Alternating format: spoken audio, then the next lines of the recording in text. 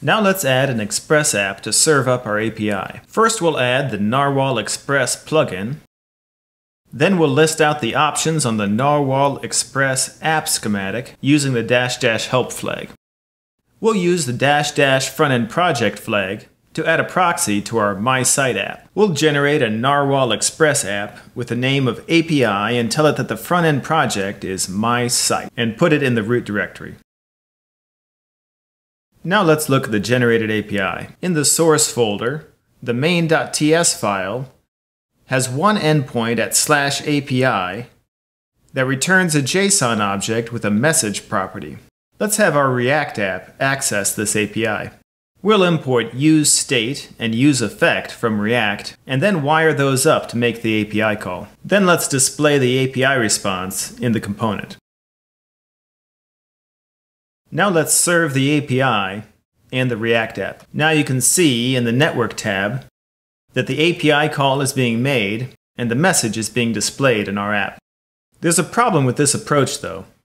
Both the URL and the response type can get out of sync between the client app and the API. So let's create a plain Typescript library that will hold that shared information. The Nrwl Workspace collection has a library schematic that makes a plain Typescript library.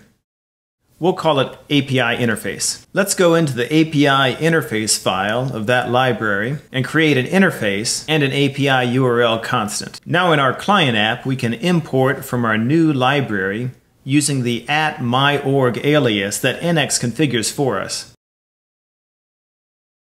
We'll import the API response interface and the API URL. useState is of type API response, and here we'll use API URL instead of that magic string. Now let's do the same thing for the Express app. We'll explicitly type the server response, import what we need for the shared interface, and use the API URL constant. Now when we run nx-depgraph again, you can see that both the My Site client app and the Express API depend on the API interface Typescript library. If this interface ever changes, both the API and the client-side app need to update to account for the new interface. I've committed my changes to Git, and you can see that my working directory is clean. I'm going to make a change to the API interface, and you'll see that Git now knows about the changes to the files. Now we can run an affected depgraph,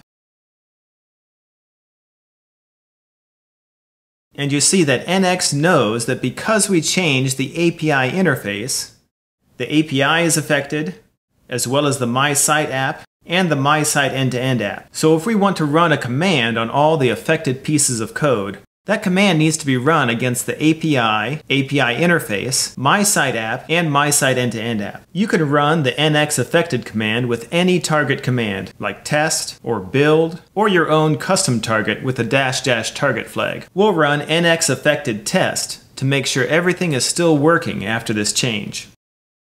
You see that NX ran test against the API interface, against the My Site app, and against the API. NX skipped the My Site end-to-end app since that app has no test action configured for it in workspace.json. All our tests pass, and we can submit this PR for code review.